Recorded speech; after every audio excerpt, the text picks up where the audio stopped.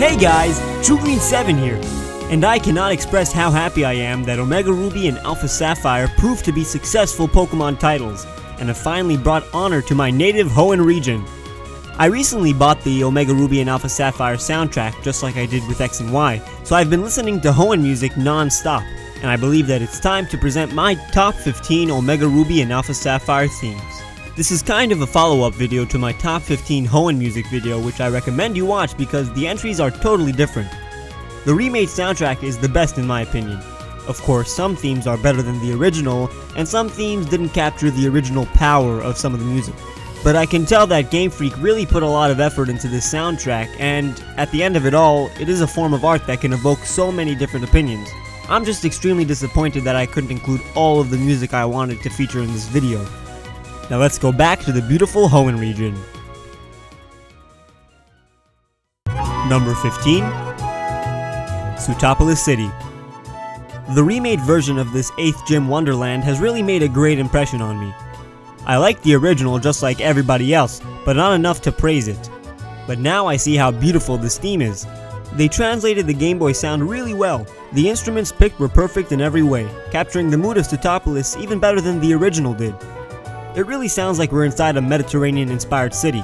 And after the ancient beast is captured, this tune is even more of a relief once the drought or heavy rain experienced before this theme subsides. The song definitely is an example of how perfect instrument selection can make a theme sound better without changing any of the original tune.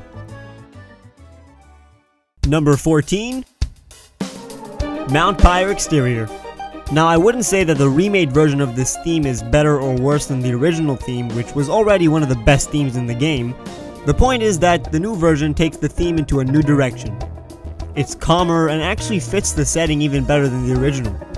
The echoes make it sound more ethereal, and like I'm actually atop a mountain peak that doubles as a cemetery. The fact that this theme is different than the original is no need to say that Game Freak messed it up, because that's a little closed-minded. This theme is just a piece of art that the composer cared for, and you totally have the right to say which version of the song is your favorite, but it would be ignorant to deem this remix of the theme to be bad. It's truly amazing, just like the original, and you should only be happy that we have two slightly different versions of the song to love. Take off those damn nostalgia goggles or earphones. Headphones, I don't know what you're wearing.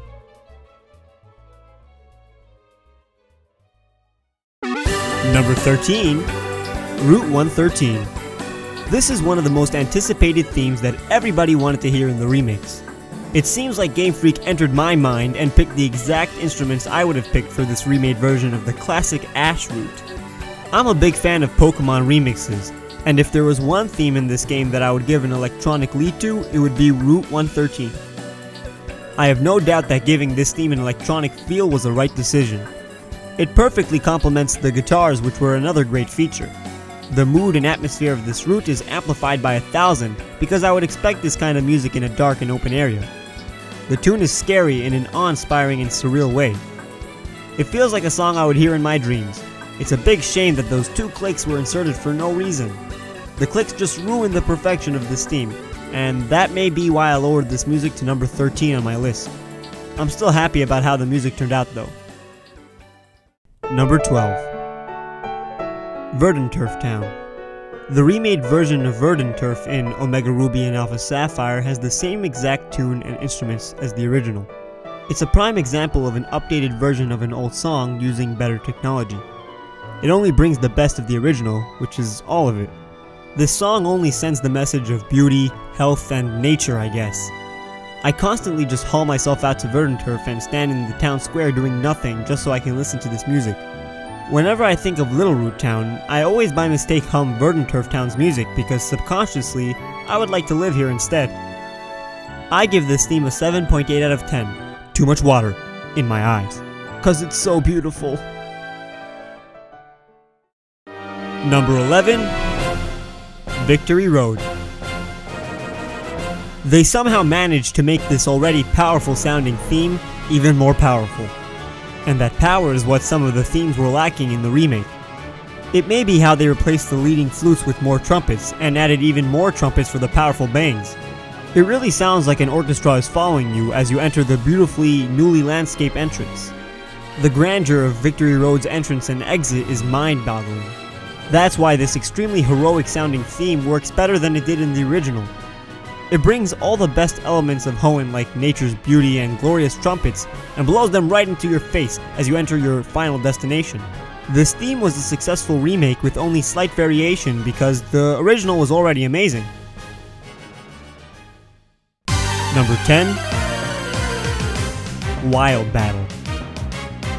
Other than the title theme, the Wild Battle theme was the first music within the games that I actually heard, and it sounds perfect.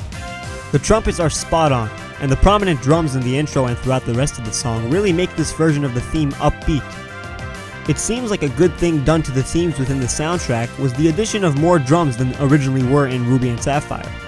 This technique really made the new themes come alive and sound more fun and at some times intimidating. A Wild Battle doesn't have to sound as good as this one, but Game Freak really went all out. Not only is it a faithful remake of the original battle tune, but it really adds to the original in creative ways, and only took out the things that weren't necessary. I used to think that the Hoenn Wild Battle theme was the second best, but now there is no contest. This theme was one of the few that Game Freak really had to nail, and they did. Number 9.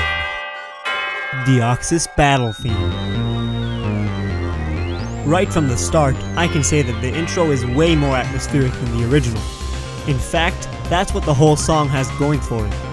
The Deoxys theme was one of my favorite Hoenn tunes. It really fits the menacing Deoxys so well. And the version in ORAS is basically the same exact song as the original. It's just an updated version of it. Don't get me wrong, that's actually a good thing. They kept everything that made Deoxys' theme so unique, and even managed to make this theme sound more grand. As if we were really in space, which heightens the feeling like we're actually battling Deoxys in space. This theme is legitimately unnerving. I swear, if I didn't know that I would encounter Deoxys during the Delta episode, I would have had a heart attack when Deoxys came out of the meteor that I destroyed seconds earlier. The only reason this theme is lower on the list than I intended it to be is because there are so many great battle themes in ORAS, and I praised this theme to death in the video I made during the summer.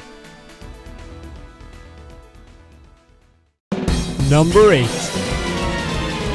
Battle Chatelaine. Yes, the original Frontier Brain theme from Pokemon Emerald may be one of the best battle themes, and it's definitely one of my all-time favorites. Although I'm bummed out that the Battle Frontier does not make an appearance in Omega Ruby or Alpha Sapphire, I'm totally content with this theme's inclusion within the game. It's heard when you verse a Battle Chatelaine in the Battle Maison, and I couldn't have been any more happier. While this theme may lack the overall power of the original, there are definitely points within the track that are more powerful than the first iteration. The pace is way faster than the original, and the instruments are kinda different. The Battle Chatelaine theme is pretty much a newer version of the original. While the Frontier Brain theme sounds mysterious and intimidating, this sounds more fun and energized. It feels friendly and more open space, as if in Emerald you were battling the Frontier Brains in a secluded room, and in ORAS you're battling the Chatelaines in a more outside battle resort field. There is nothing wrong with liking the original better, but this theme does have a different mood, tone, and ambience, and I fully appreciate it. I for one welcome our new Battle Chatelaine theme.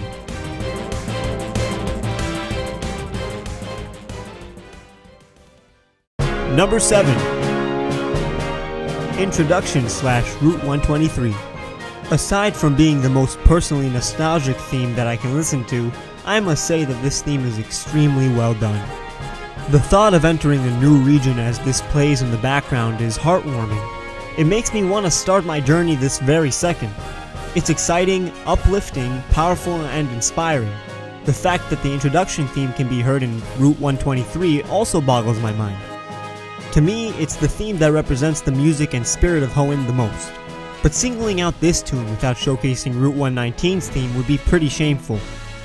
Route 119 is played during the climax of your journey, and complements Route 123 perfectly. It is the music playing in the background of the most tropical route in existence. And of course, I can't talk about Route 119 without praising the wonderfully adventurous and majestic theme of Route 120, the rainforest route that can't be beat. These 3 tracks are the route themes that really dominated my childhood, and just standing in these very routes can make a grown man cry. These 3 themes are the only examples of nostalgia on this list. I'm personally attached to them, and even if I wasn't, I believe that they would still have appeared in my top 15.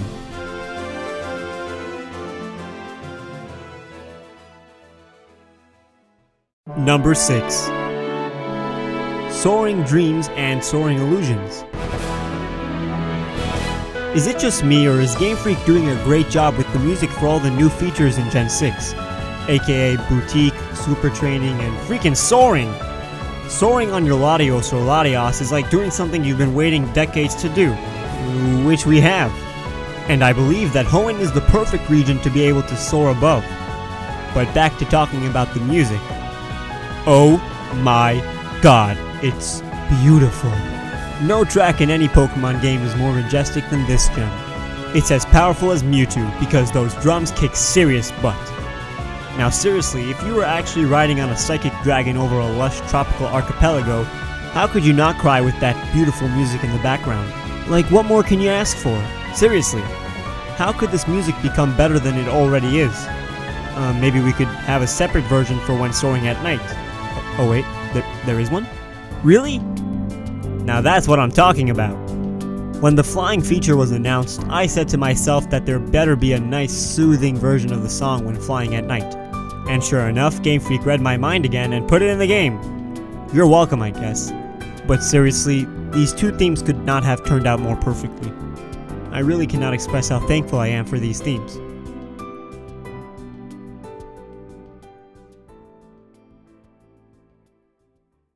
Number 5. Hey, surfing! Hoenn has a lot of water, but I didn't need to tell you that. It seems like Game Freak acknowledged the grievances that some Pokemon fans had with Hoenn's abundance of water and did 3 things to make surfing in Hoenn way more enjoyable than it originally was. Number 1, they lowered the encounter rate so we can enjoy this theme without tentacles butting in. Number 2, they made it so when you ride a Wailmer, Sharpedo, or Kyogre, you can actually see yourself ride on these majestic beasts. And number 3, they made the already killer surfing music even more amazing by adding fantastic drums and escalating layers within the song. The drums really give a sick beat to the journey, but most importantly is how the theme constantly changes its main instruments. There are so many layers to the song, and each second doesn't sound like the last. Instruments keep on adding to the song until the theme finally hits its height where all the elements culminate into a powerful chorus that blows your mind. I wasn't sure which surfing theme was the best until Oras blew us out of the water with this top 5 worthy surf music.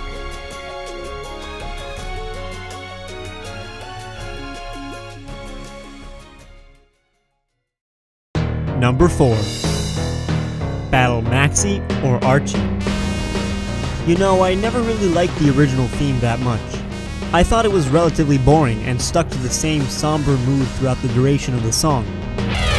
But when those trumpets barged in with the power of 10 suns in the new version of the theme, I couldn't believe that they took a song that I did not love as much as the others and made it one of my favorite battle themes of all time.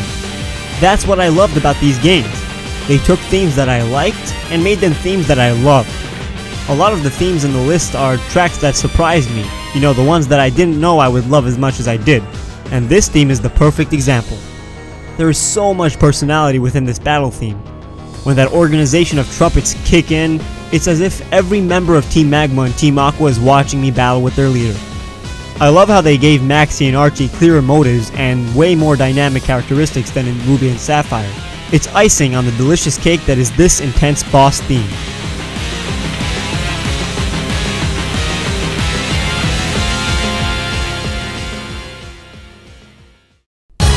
Number 3. Battle Lorekeeper Zinnia. Zinnia is one of the most interesting characters in the game, and I expected her battle theme to be the talk of the town. But I didn't know her battle theme was going to be as epic as a champion battle theme. I've been asking for violins to be the main instrument in a battle theme since Kalos was announced, and I can die happy knowing that these magnificent and regal instruments were put to great use in Zinnia's battle theme. It sounds like nothing I've ever heard in a Pokemon battle, which makes me wonder what's in store for Gen 7. This theme is monumental, and how it fits Zinnia's backstory and personality is so impressive. Because the way the theme starts to break down as if Sky Pillar was crumbling during our battle mimics Zinnia's erratic emotional state. Zinnia's crazy, and sometimes people who we think are crazy are actually geniuses. And that's what I think this battle theme is, genius. But the theme begins to pick up power after the crazy wibbly wobbly arrangement, and we get a peek at the main part of the song. That's right, The song gets even better when Zinnia's encounter theme is used in a powerful chorus. It becomes really emotional with that solo violin playing. I can understand Zinnia's determination to save the world when this part of the theme starts. She's genuinely trying to help, and the times where we see Zinnia frown with a serious face kinda prove that assumption. This theme could have definitely been my #1 spot, considering how it could have replaced Diantha's theme without any complaints. So if you want, you could put the top 3 in any order you please, because they're too good to deserve anything but the top spot. Number 2, Battle Brendan or May.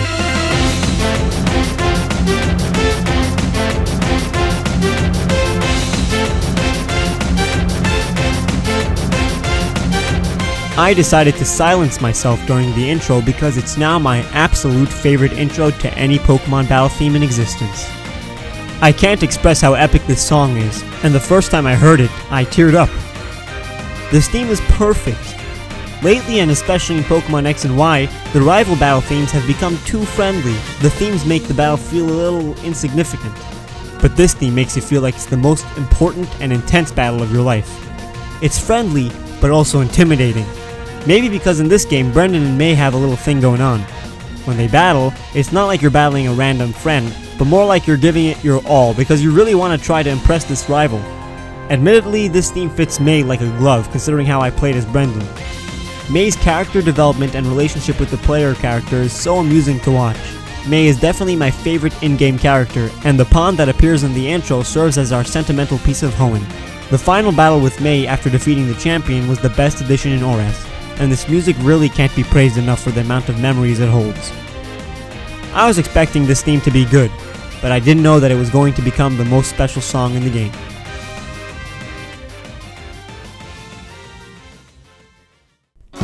Now, while I think almost every song on the soundtrack deserves to be praised because overall it is my favorite, I have a good bunch of honorable mentions. Some of these were really going to be on the list, but for various reasons did not make it.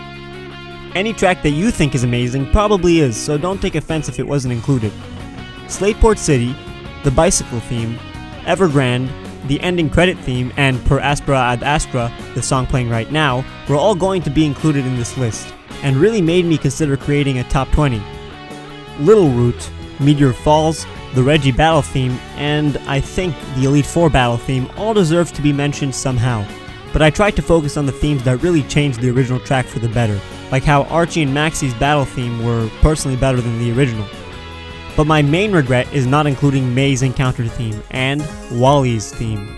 I really wanted them to be on the list, but then I had an even better idea. Since in the official soundtrack, Wally's battle theme is actually considered an encounter theme, and since I completely enjoyed the hard work that was put into all the encounter themes within ORAS, I decided that I will make a top 10 ORAS encounter themes video in the near future. So expect May's encounter theme and most importantly Wally's battle theme to appear in that upcoming video. And finally, number 1 is Battle Primal Reversion. This is the sound of ultimate, raw, and primal power. I thought I enjoyed the original Weather Trio battle music because it sounds so scary and simply intimidating, but this theme is more than scary.